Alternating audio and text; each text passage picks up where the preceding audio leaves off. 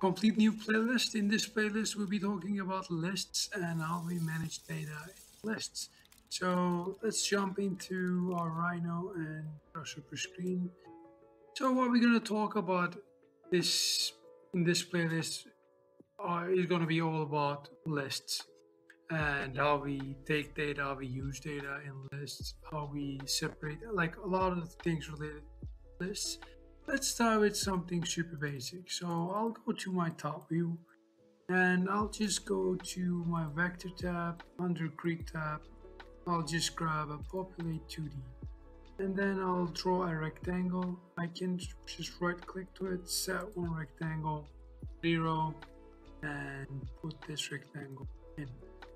Now, as you know, I have how many points here? I have 100 points because this is 100. So I can say 150 just to have this in. And see this, as you know, like the number that we change the locations of the points because they're randomly distributed here. And if you have existing points, if you want to add here. Then what we are going to do next is basically going into the list menu. So if I go to sets under list, there might be some components that you don't see in your canvas if you follow this tutorial.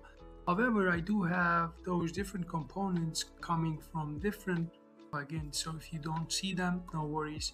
You're not going to use any of these in this playlist. So the first and very or the most popular one is list item. So list item is basically taking a list as an information input and then index. You may remember this from the previous playlist, the location of that item in that list.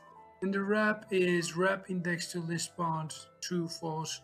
It's basically something if you want to have the list to go back to the beginning if we exceed the limit for it. So I'll be talking about each and every of them.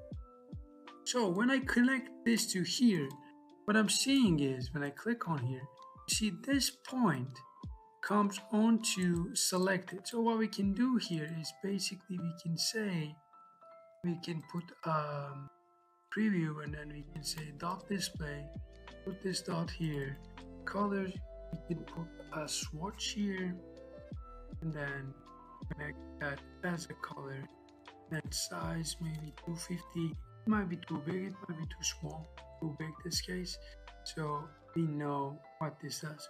So this is basically how we what's one thing we can maybe do is to make it a bit like translucent. So as I said, index is the key here, but also we can change that. It's now 0. If I put 121, what I'm seeing is it shows me the item 121. You see, when I change this, it's being changed. What happens if I go over 150?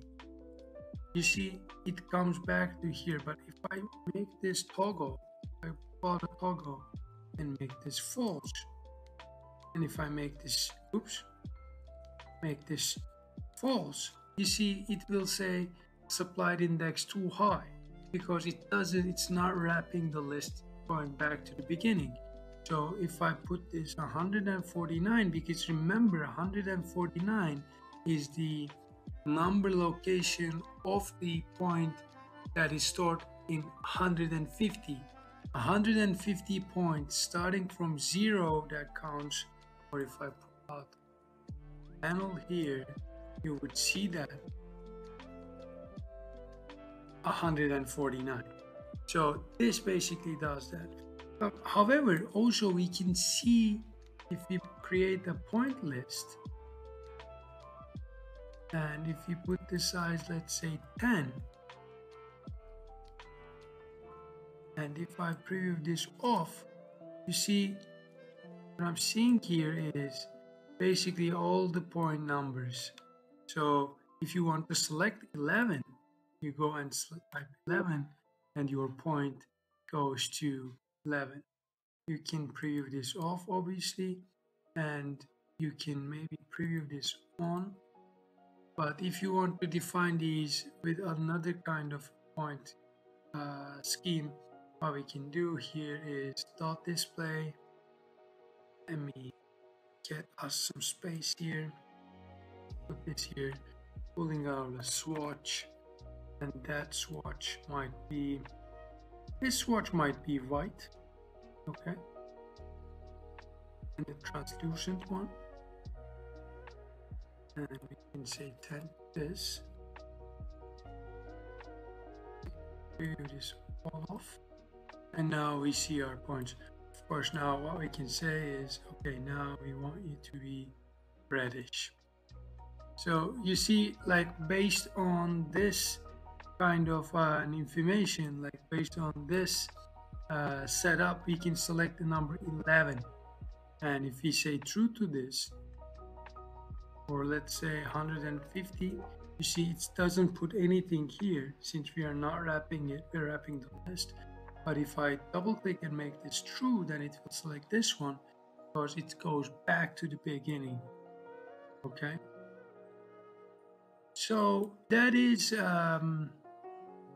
pretty much from this video. We covered the list item here, and you can see the point clouds and everything.